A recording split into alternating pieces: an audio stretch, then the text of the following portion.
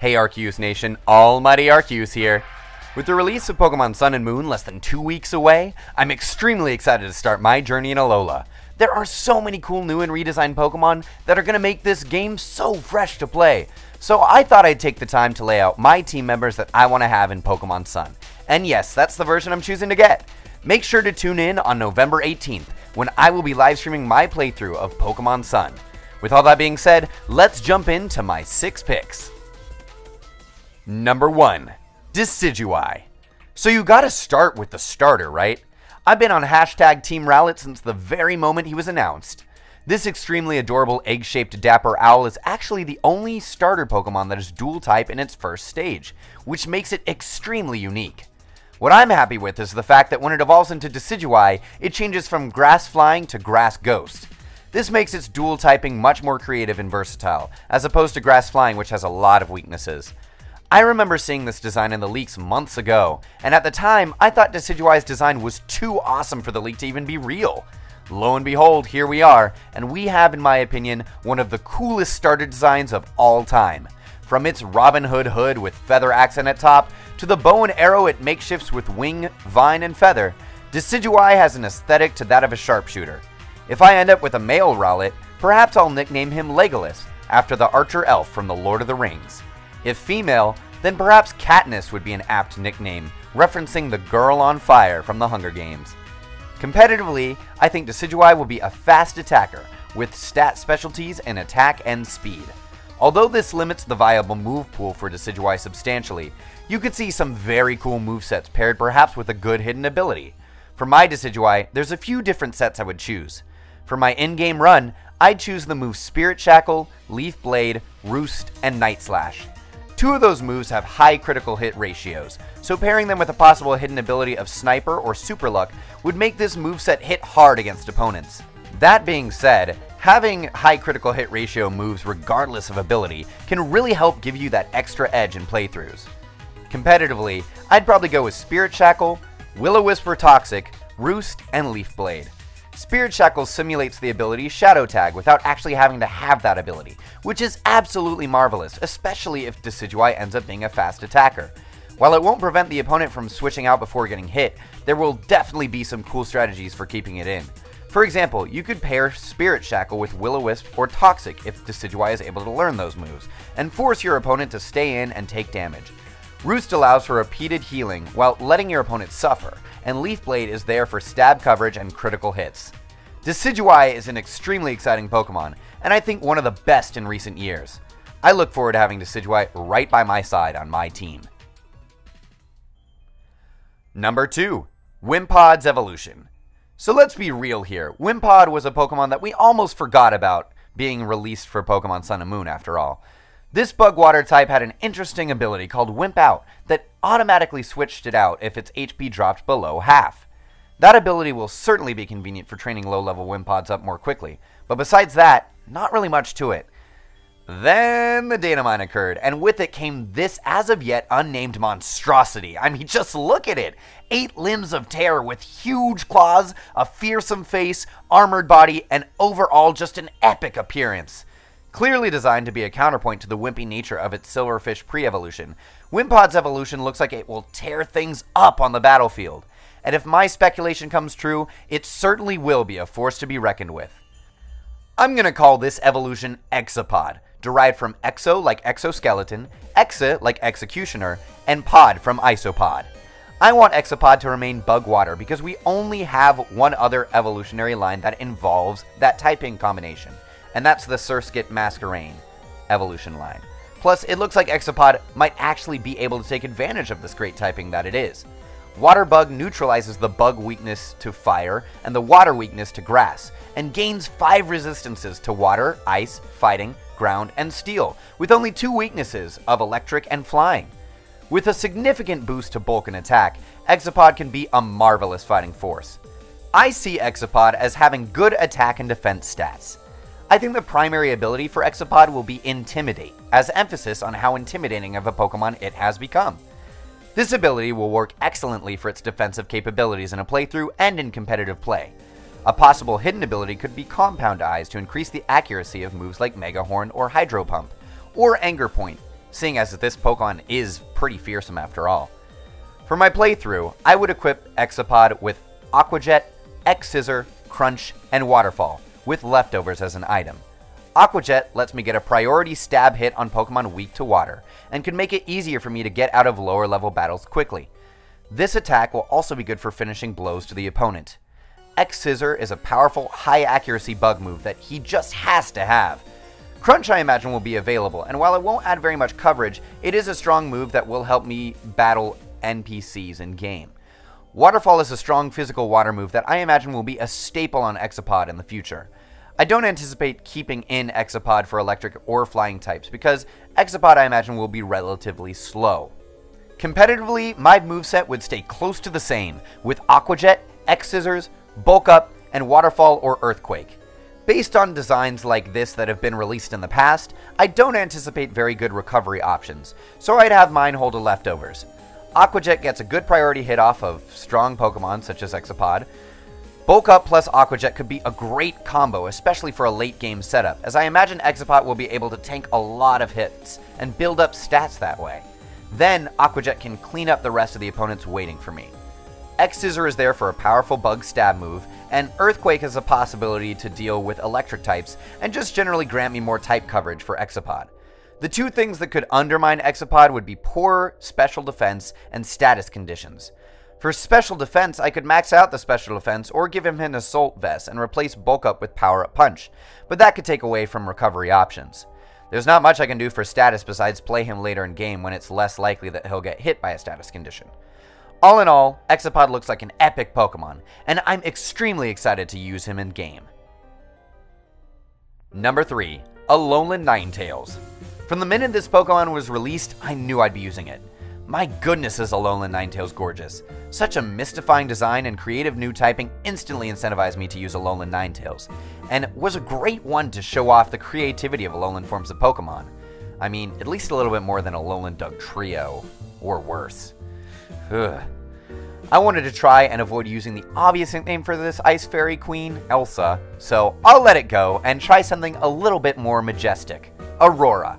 We've had Aurora Beam for quite some time now, and I've always thought it would also work well as a fairy-type move, considering Auroras are very magical looking and form from radiation from the sun hitting the earth. Maybe having Aurora Beam become both an ice and fairy-type move would be a fun little addition in this generation that would be fun to run on Alolan Ninetales. If this is the case, then in-game I'd give my Alolan Ninetales Aurora Beam, Nasty Plot, Blizzard, and Shadow Ball. I'm banking on Alolan Ninetales having the hidden ability Snow Warning for this one. Otherwise, I'll replace Blizzard with Ice Beam for accuracy's sake. A dual-type Aurora Beam would get so much good stat bonus and be a fun novel move to use on Alolan Ninetales. Nasty Plot allows it to get its special attack up quickly, and with a decent base speed stat, this makes Ninetales a huge threat. Blizzard with a boost will likely be able to one-shot a good amount of Pokemon, and a boosted Shadow Ball for coverage won't be bad either. I'd probably use a similar set for competitive play, with leftovers as my item and Snow Warning as the ability. I could also see a Scarfed or Spec set up here with Ice Beam and Energy Ball. Or perhaps Alolan Ninetales will retain more moves than we're thinking, allowing it to keep Flamethrower in its arsenal. That could add some much needed flair and coverage to its set, allowing it to check its 4x weakness to steel types. All in all, I'm excited to see how Alolan Ninetales will fit into my team in Alola. Number 4. Salandit's Evolution. Salandit has been a fan favorite since it was announced, thanks to its unique typing as predicted by True Green 7. Fire Poison is a new typing that we have never seen before, which means we could see some pretty cool new move possibilities. Its new ability, Corrosion, allows it to poison all types of Pokemon, including Steel, which has up to this point been immune to the poison status condition. This gives it a cool competitive edge that other Pokemon do not have as of yet. I also absolutely love his sleek design. He looks exactly how I would have pictured an evolution of Salandit to look, with its signature features still present from its pre-evolution, and still retaining that dark color palette to keep the imagery of a thief up. A good name for Salandit's evolution could be Reptilian, a combination of the words reptile and villain. I see Reptilian as a mixed attacker with good attack, special attack, and speed stats. For my playthrough set, I'd probably vary his moveset substantially with Flamethrower, Sludge Bomb, Crunch, and Poison Jab. Flamethrower, Sludge Bomb, and Poison Jab are there for stab power, and Crunch is there for coverage against Psychic-type Pokemon. I imagine Reptilian will be a great counter to a bunch of different Pokemon, and a strong ally against many Pokemon we face. It's a wonderful check to Steel, Fairy, Grass, and Bug types. Competitively, I'd be sure to take advantage of Corrosion, with Toxic, Venoshock, Flamethrower, and Crunch, or Poison Jab. Toxic can land on every Pokemon, so I don't need to worry about a Poison or Steel type absorbing the hit, and Venoshock causes double damage on poisoned Pokemon. The only detriment to that is that it seems that only Poison status moves will work on Steel types, not damaging moves, but the plus is that it gives me a 120 base power stab Poison move, so long as I use it against a poisoned Pokemon. Flamethrower and Crunch give more coverage to Reptilian. I imagine the popular item to use with Reptilian will be an Air Balloon because of its 4 times weakness to ground-type attacks, and Earthquake being ubiquitous throughout the metagame. So long as Reptilian is fast, he'll have a much easier time on the battlefield. Plus, you won't want to keep him in for ground types anyways. I'm very excited to see this sneaky reptile in action. Number 5. Como-o. Ever since we found out about Jangmo-o's existence, I've known that A, he'd be the premier dragon of this generation, and B, that I'd want to put him on my team. He has an amazing ability with Soundproof that makes sound-based moves miss. That makes Como-o a hugely viable counter to strong fairy types like Mega Gardevoir and Sylveon, who have Pixelate as their ability and use Hyper Voice to take out foes. Though you still probably won't want to put Como-o in on a Moonblast or any sort of fairy type. It's still 4 times weak to fairy type moves.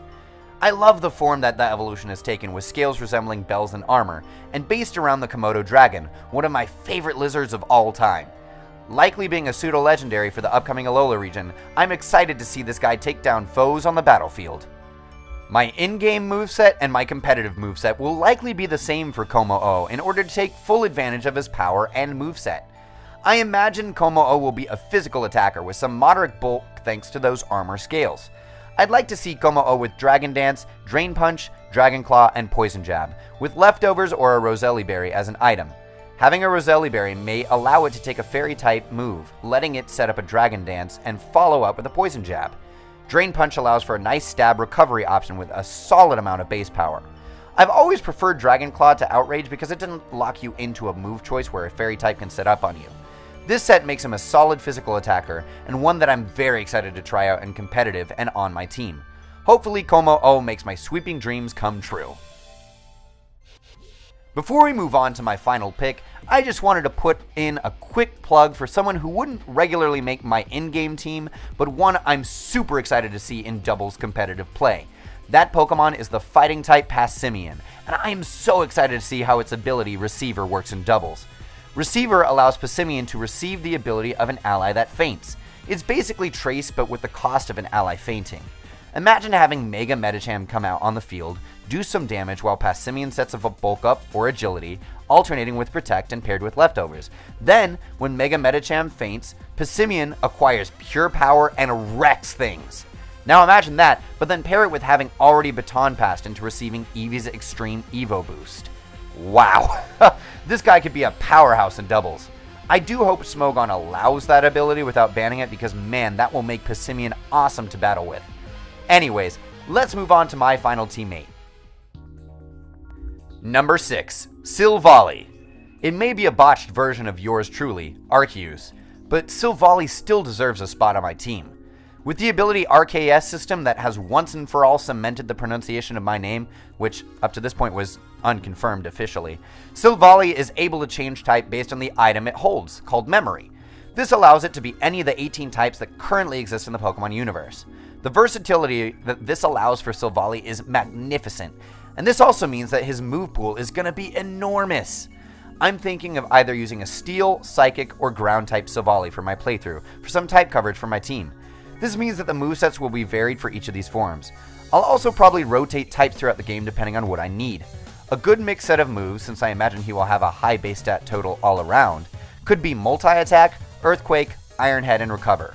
Multi-Attack gives me the item-based stab attack, EQ works well for a Ground-type Silvally, Iron Head for Steel, and Recover allows it to heal mid-battle after taking a lot of hits. Competitively, there's going to be a ton of variety in Silvally. I can see someone using it as a more powerful physical Rotom Wash as a Water-type Silvally with Multi-Attack, Scald, U-Turn or Volt Switch, and Recover. I don't think Silvally will have that many status boosting moves, so this moveset anticipates that absence. Still, Silvally will be able to hit hard while also having great recovery moves similar to that of Arceus, and will probably be able to last long in battle. I'm super excited to get this Son of Arceus on my team. Well, there's my 6 picks for Sun and Moon. What are you gonna pick?